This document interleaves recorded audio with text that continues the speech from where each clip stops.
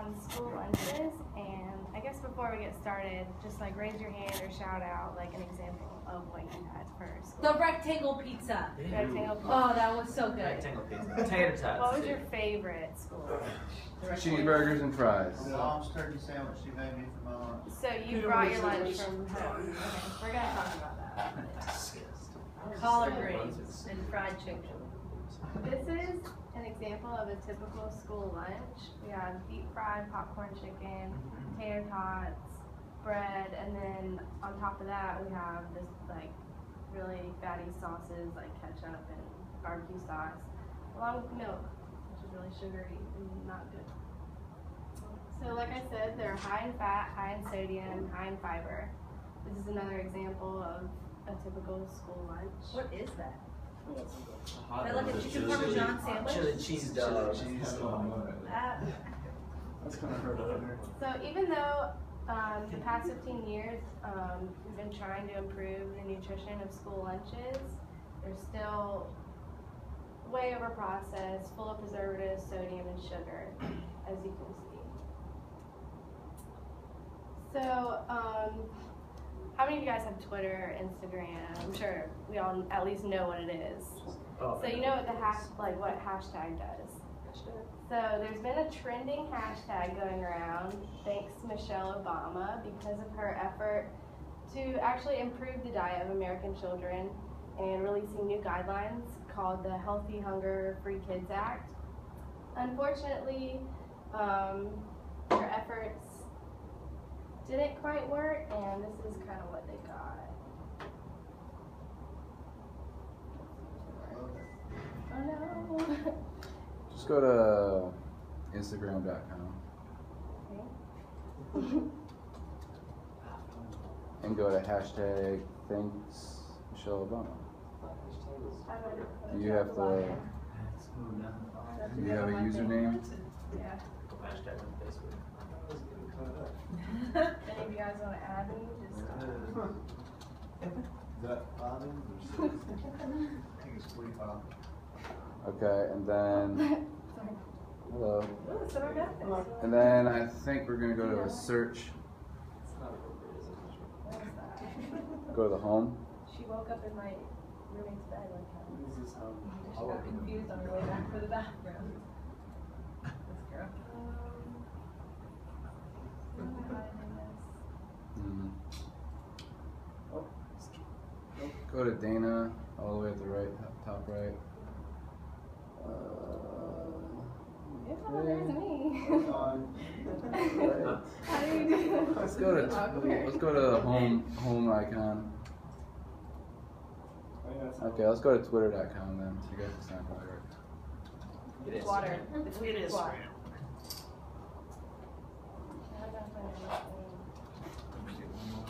Aren't they so good? And they're so addictive too. I made so many once. Or this also. Uh-huh. It's a great holiday snack. So we have I can just go to maybe that email that you sent me will have it. Okay. Um, Don't worry, you go right into Alan's time, I guess. He said BRB dog. I love you. There you go. Keep it down, seat one. Check, it's right him there. And the guy It named says check out. have the exact same name. It was up. Oh wait, down. The dad texted Right. because I left my wallet at their house. It says there, up, But I thought it was up. Al from our class. Check. Yep. And I was so confused for like 20 minutes. I could not figure out who it was. Yay. Okay. Here we go. So, back to what I was saying. This is what they got. These are different like tweets and Instagram posts of the food. What is that? Yeah, I don't know. They don't know either. And these are Fresh just fruit. like a few examples of Nice. what's being served. With a selfie. think kids are starting to catch on to school lunches?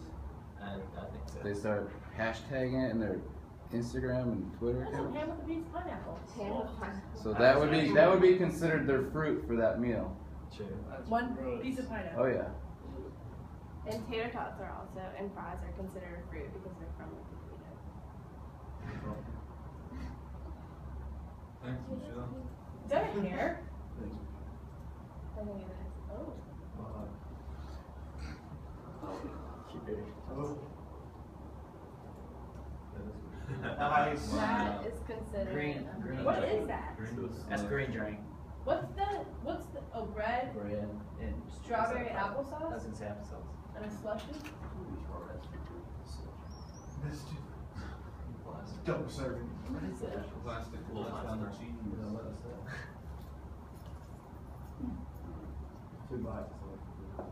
This looks like chicken pizza sauce, I'm so confused.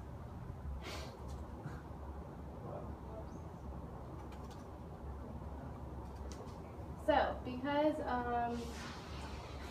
at least half of their students are consuming their meals at home, it is kind of a big deal. So we are starting to pay more attention to it. And so the Institute of Medicine has tried to make some changes, such as more whole grains, more fruits, more veggies, low-fat milk, and less sodium and fat.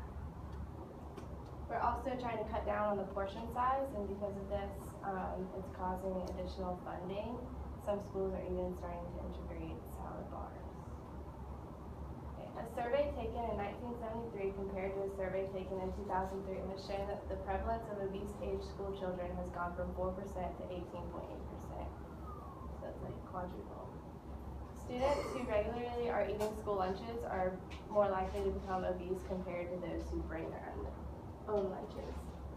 So, because this is a problem, what can be done? We can start educating our children on nutrition, teaching them the benefits of healthy eating, incorporating nutrition classes, and just overall encouraging them to make healthy choices. We can also start incorporating healthier options into the cafeteria. You can work with the cafeteria staff, local farmers, budgeting committees to try and incorporate fresh local vegetables and seasonal foods, and also decreasing portion size. Brown bag solution, like Tylen said, they don't have to eat at school.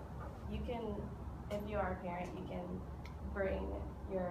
pack your kids lunch, and you can feed them a healthy breakfast, not Fruit Loops or Cocoa Puffs or any of that, like maybe like an egg white omelet or a smoothie or something like that. And you can write to your local school to show that you are concerned and show that you care and make it known. Removing trays. There's actually a study done that removing the big plastic trays from schools cuts down on them taking more than they want to eat. So you can do that. That's a simple, easy, and effective way. You can reduce the amount of sugar, butter, salt added to food. You can make them ask for the salt packets, and if they ask for a salt packet, just give them one instead of leaving it open and then grabbing a whole handful. Or same thing with ketchup, barbecue sauce, all that stuff. And by removing vending machines from school.